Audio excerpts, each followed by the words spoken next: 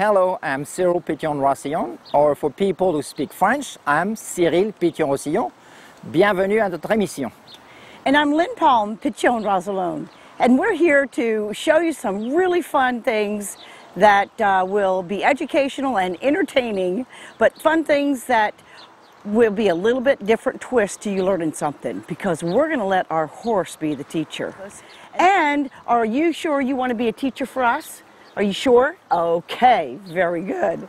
Well, what we're going to do is go through some fundamentals about riding that we all practice when we ride, whether you're a recreational rider or show ring rider. But we're going to show you common struggles that you and I may have all the time with our riding, whether it's with balance, our communication with the horse, or whether it's putting the horse in balance of what we want him to do. And we're going to show those common challenges we have and show what a reflection it has on the horse. Then we're going to ride well, and we're going to show the reflections that has on the horse. So we're going to let the horse be the teacher. His name is Lark's Home Run. We call him Homer. Are you ready to go, Homer? Are you ready? Are you ready? Okay, very good. And Cyril, are you ready to go? Absolutely, I'm ready. Are you going to be a good student? I'm always a good student. Are you going to be a good bad rider? I'm going to be the best bad rider you'll ever see. Okay. Well, let's get started. Good. I see a horse that's got his ears forward, working back and forth, attentive to his rider, relaxed in his tail, a nice swing to the bottom of the tail as he's working. The overall body composure is relaxed. What I really like that I'm seeing is the evenness of the tempo of the trot. Both horse and rider are harmonizing together. Look how relaxed the horse's mouth is. Look how relaxed his overall body composure is. Ears forward, relaxed in his work, evenness of stride, and another good tail will always see the bottom of his tail swing back and forth, and a nice harmony to his stride. The proper rider's position and balance are the first fundamental we teach at Pomponship training.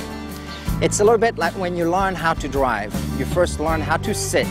You first learn how to position your hands on the steering wheel, where to position your feet on the pedals. Well, that's the same thing with riding. You need to learn first how to position yourself, how to sit, how to balance yourself before doing anything else. And let's show one of the many common challenges we all have. Let's show the upper body, wait. Okay, good. Being too far forward now. Certainly not keeping a good position. When this happens, the lower leg goes back. Note that the horse speeded up right away. But really look at his frowning ears. You can tell that he's not happy there. Good. Now, Cyril, let's go back to a correct position now. Make sure you look ahead. There you go. Look at the ears again. Immediately forward. Look at the relaxation through the neck, the mouth. Again, ears are forward, relaxed horse. Okay, now let's lean too far back and your legs forward. And really balance off your feet. And again, note the ears, the head, the mouth. The horse is very confused. And as you see, his behaviors are just going to keep getting more and more aggravated. And again, that rider being off balance is always changing the demeanor of the horse and his overall expression and willingness. Now, normal position, correct position. Don't hold with those legs. Your legs stay relaxed on the horse's sides, in contact with the sides, but legs just having a contact, no gripping at whatsoever. Just a quick tip. Whatever the rider does on horseback will affect the horse's attitude, behavior, but it will also impact his balance and way of movement. And he really proved, I hope, to everyone how much horses love lightness. They love you to give them a signal that gives them a chance to think about it in their head, respond to you, and if you get smoothness, you get willingness, hey, you've just given your horse the partnership that we're all trying to achieve with our horses.